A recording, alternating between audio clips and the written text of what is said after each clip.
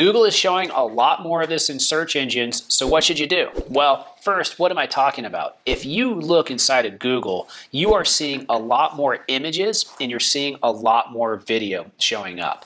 So what you want to do is do a search for all of your top keywords, the ones you care the most about inside of Google, and then see, are they returning images? Are they returning videos? In addition to that, if you want to take it a step further, you can go inside of SEMRush and put in your top keywords. There's going to be a little icon, and that icon is going to tell you which of the search queries return multimedia. Once you have that list of all of your most important keywords and then all the corresponding web pages that you have, you want to go down that list step by step and see which ones are returning videos, which ones are returning images, and then make custom graphics and make custom videos that are specific to each of those pages.